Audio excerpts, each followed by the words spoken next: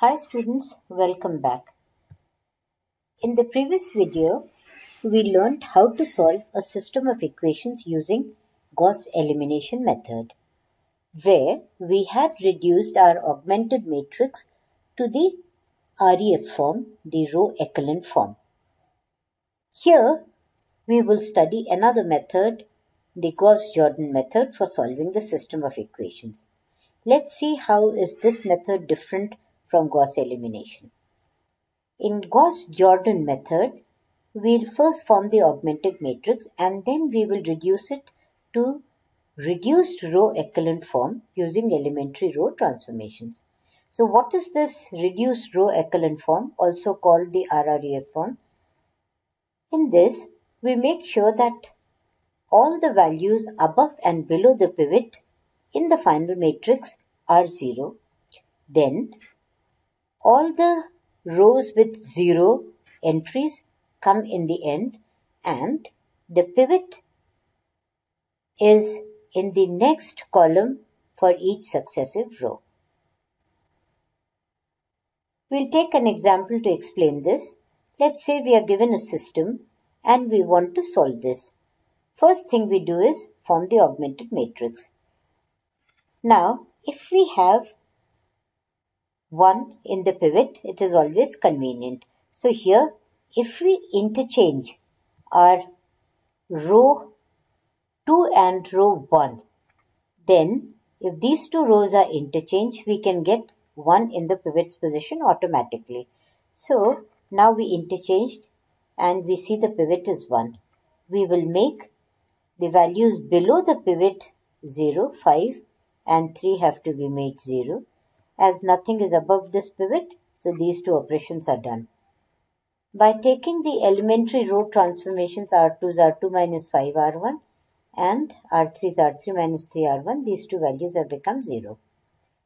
When we move to our second row, we see the first non-zero entry is minus 3. Now this is our pivot. We can leave this minus 3 or we can make it 1. Here, let's make it 1. So we divide the second row R2 by minus 3 and we get the pivot as 1. Value above this is already 0. Value below this, the 7 has to be made 0. So we take the transformation R3 is R3 minus 7 R2 and we can see here that our pivot has value above it as 0, below it as 0. Here there is nothing above this and values below the pivot are 0. So two columns are ready. Now come to the third row. First non-zero entry is this.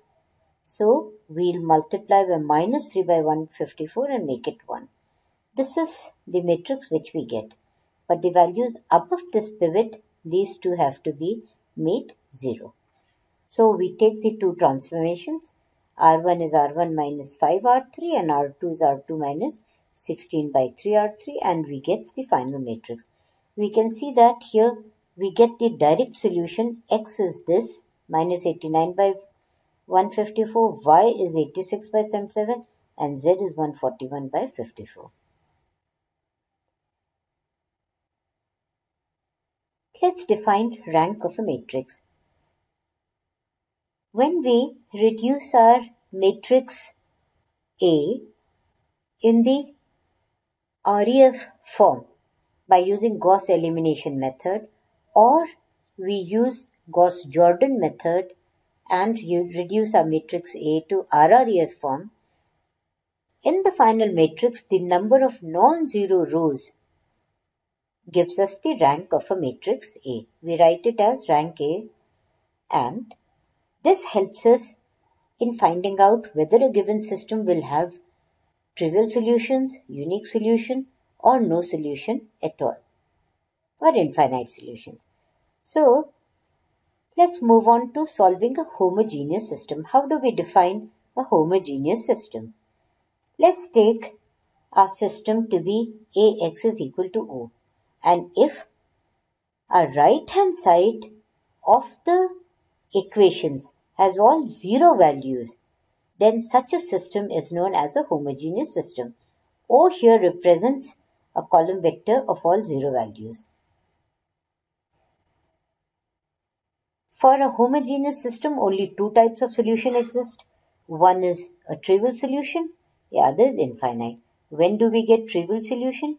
When the rank of our matrix is equal to number of variables, and we get infinite solutions when the rank of the matrix A is less than the number of variables. Or, in other words, we get trivial solution when the number of variables is equal to number of pivots, or and we get infinite solution when number of pivots is less than the number of variables. This can be explained by using an example. Here we can see this is a homogeneous system because right-hand values are all 0. We'll form the augmented matrix. Here it is not necessary to write the column of zeros because they play no role, and it is more than enough to write only A.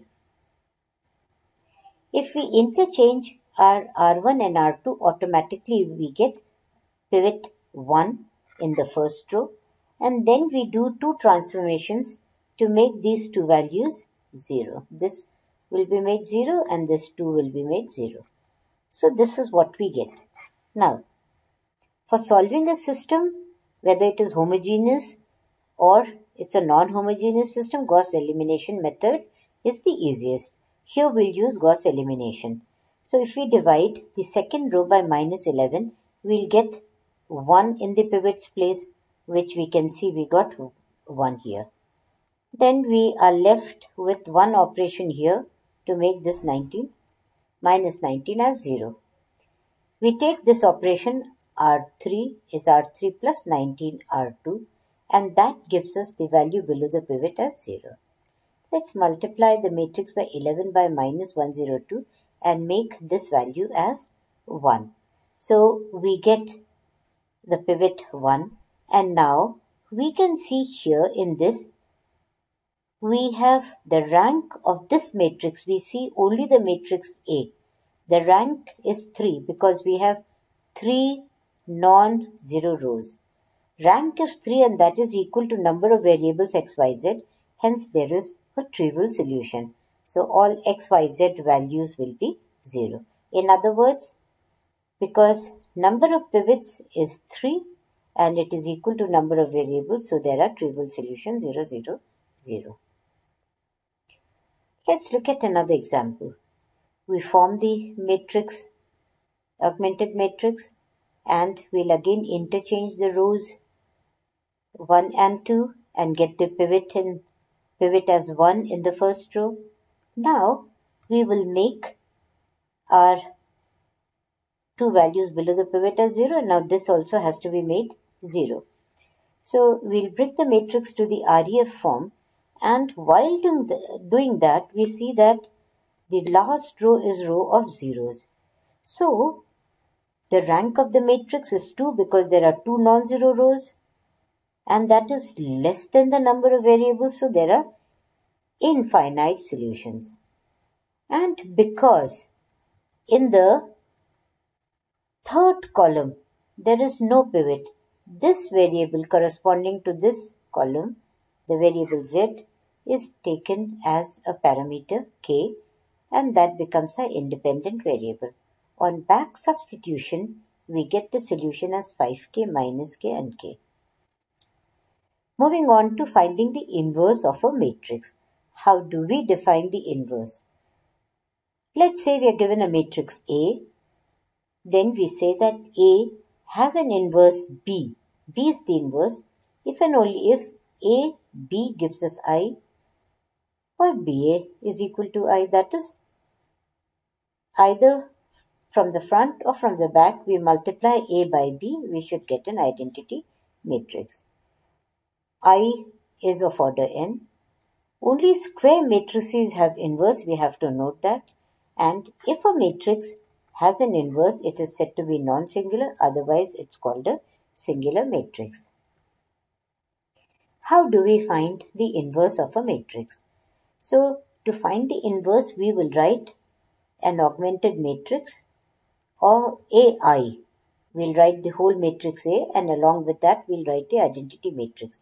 And then our aim will be to reduce A to identity. In the process, whatever changes happen to I, that gives us the inverse. Let's look at this example here. A is given to us and we have to find its inverse. We'll first write the augmented matrix AI.